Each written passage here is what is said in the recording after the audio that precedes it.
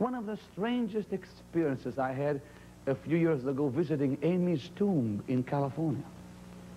This Thursday I'm on TBN. Friday I'm going to go and visit Catherine Kuhlman's tomb.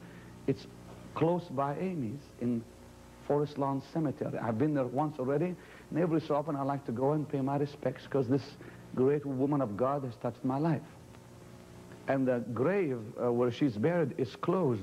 They built walls around it. You can't get in without a key, and I'm one of the very few people who can get in. But I'll never forget when I saw Amy's tomb. It's incredibly dramatic. She was such a lady that her tomb has 7-foot angels bowing on each side of her tomb with a gold chain around it. As incredible as it is that someone would die with angels bowing on each side of her grave, I felt a terrific anointing when I was there. I hear this, I trembled when I visited Amy's tomb. I was shaking all over. God's power came all over me.